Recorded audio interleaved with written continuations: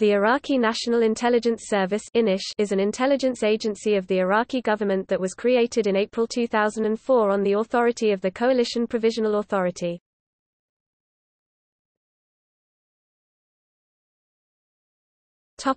Background. After the 2003 invasion of Iraq, the head of the Coalition Provisional Authority Paul Bremer disbanded Iraq's military and security services.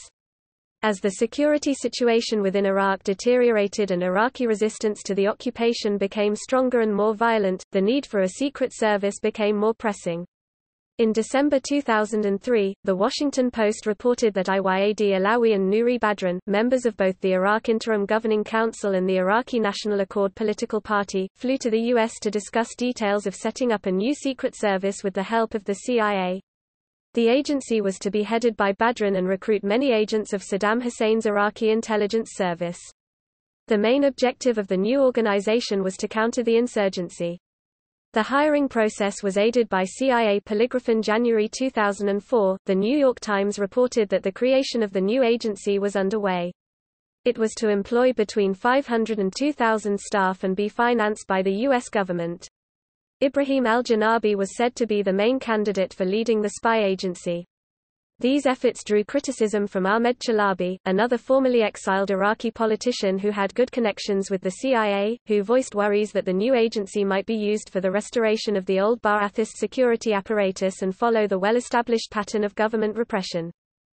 For more details about the Iraqi National Intelligence Service, please visit the website http://www.inish.gov. IQ.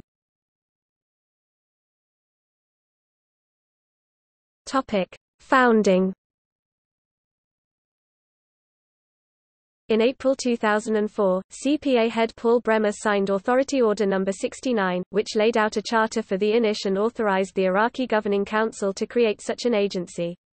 Its first director is Mohammed Abdullah al-Shawani, and it has been funded from secret funds set aside within the Iraq appropriation approved by the U.S. Congress. These secret funds, totaling $3 billion over 3 years, are said to be destined for covert CIA operations within Iraq as well as, to a small extent, Afghanistan. Al-Shawani was in the Iraqi military from 1955 until 1984, fled to the UK in 1990 and lost his 3 sons in the 1996 failed coup organized by INA and the CIA. In mid-2004 18 INISH agents were killed, 10 by the Badr organization and 8 by Abu Musab al-Zarqawi's al-Qaeda in Iraq according to al-Shawani.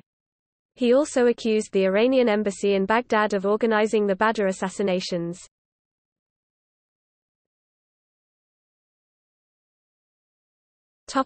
Mission.